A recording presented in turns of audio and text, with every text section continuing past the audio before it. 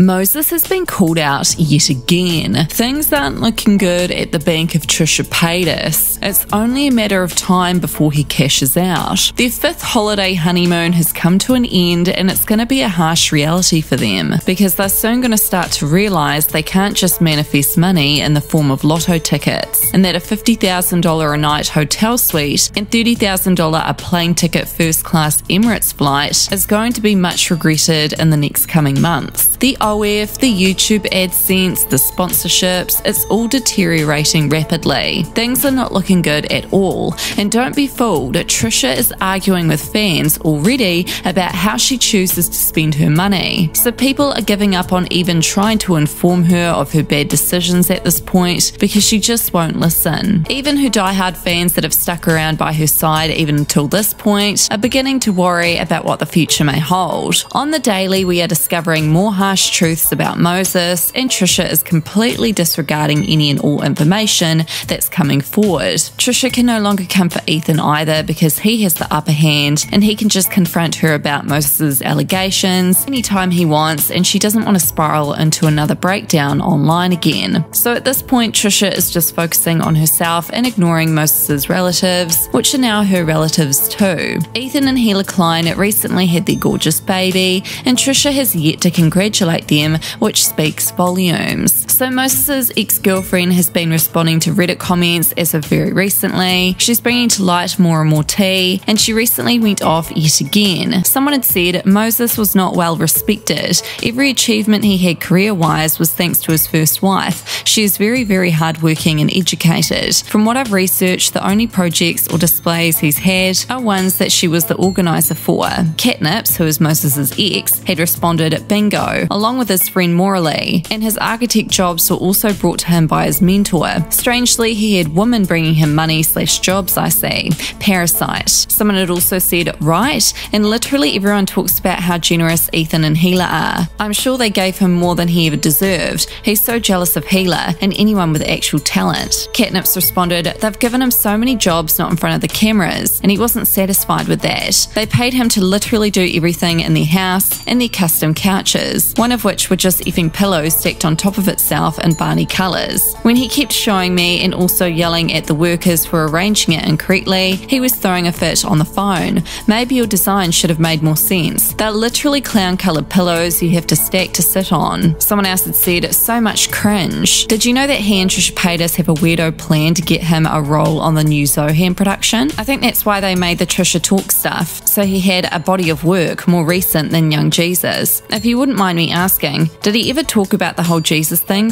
/ modelling as Jesus? It's one of the more creepier red flags of his that I've noticed, a facade of innocence and holiness as a tool. Yes, oh my god, I know a lot of you have dug up that Jesus perfume sketch video, pics of him as Jesus, etc. He would not shut up about his glory days as Jesus. He's so narcissistic that he literally somewhat believes he's Jesus, I think. He also said he's been approached so many times for because he looks like Jesus and that he'd make so much money. And I left another comment similar to your second statement. He absolutely used it as a tool. He created this innocent, almost sentient, childlike Jesus boy facade so that you couldn't dislike, be upset, or think of him as a negative figure because he speaks in a weird whisper when he's acting, and says he doesn't know how to hate because he has become water. So if you only saw his image and told someone, oh yeah, Waterboy is nuts, they wouldn't believe you. Same way every story he told me about other girls/women, they came onto him, they tricked him, they blah blah blah. Nothing is ever his fault, and the women are tricksters and liars. Oh yeah, in hindsight it's really creepy,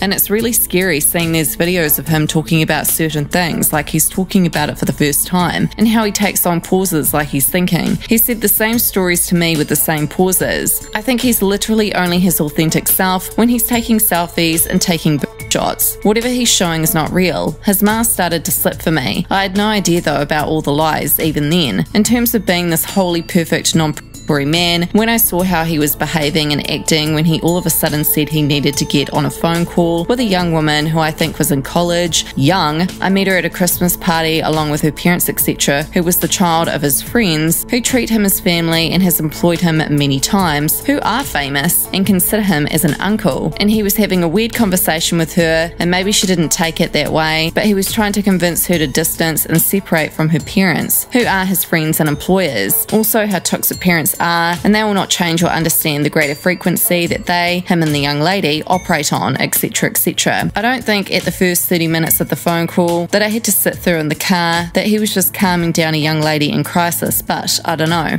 that's all I'm gonna say. I felt that his relationship towards her was not an appropriate one. I got the worst gut feelings, and that's also when he started acting weird. As I'm typing this, I wonder if it was truly her, or if it was another 24-year-old he was conning. Who knows? He told and lived so many lies that I don't even know if he lied to me that that was their daughter on the phone, or perhaps the secret lover that he told me was the daughter but actually wasn't. Apologies on this being a long-winded and disorganised comment. I'm typing this frantically on my phone. And now people are actually starting to feel bad for Trisha as more people realise just how manipulative Moses is. Someone recently posted a thread on Reddit explaining how they felt sympathetic towards Trisha, and it got a lot of attention. I think Trisha Paytas is an asshole, especially recently being exposed for a lot of disgusting behaviour. She is narcissistic and extremely superficial. She also lies chronically. I've always found her to be extremely entertaining and definitely funny. I loved her banter with Jeffree Star. It's funny to watch two characters hanging out in a pink Lambo and going to Taco Bell, you know? You could catch me watching her vlogs and mukbangs while doing homework. Then the crying on the floor video started coming out after her breakup with Jason,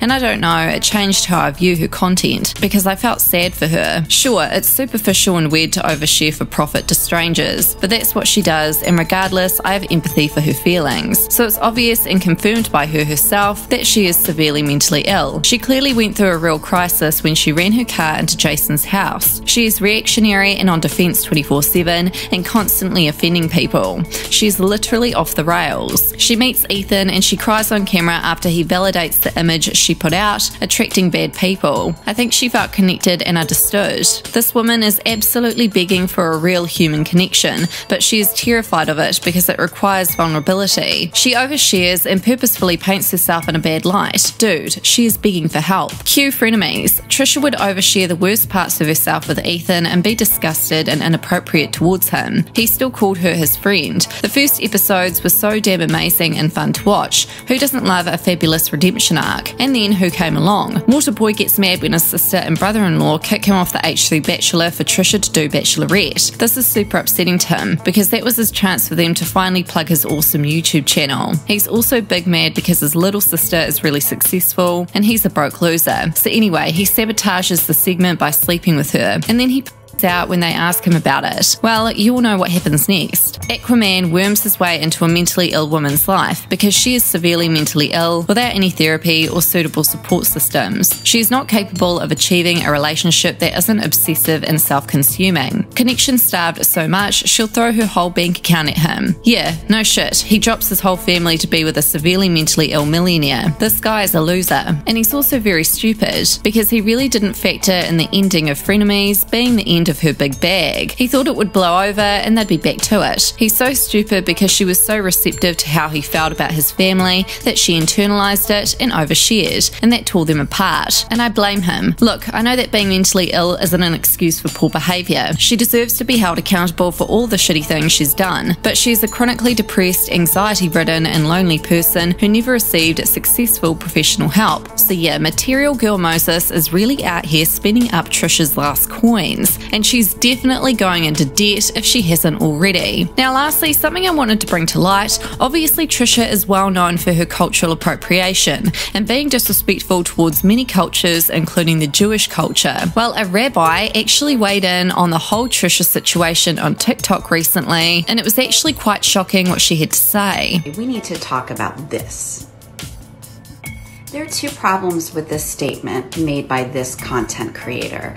Number one, conversion is a serious commitment. It requires a great deal of time and effort and thought, and you don't just pay for it. Secondly, all this does is reinforce that age-old anti-Semitic canard that there is this odd relationship between Jews and money. We control all the money, we have all the money, we can be paid off with money, and all of that. So please, please leave us alone. If you really respect Jews, you'll listen to us. So what are your thoughts on all this Moses and Trisha drama? Let me know in the comments.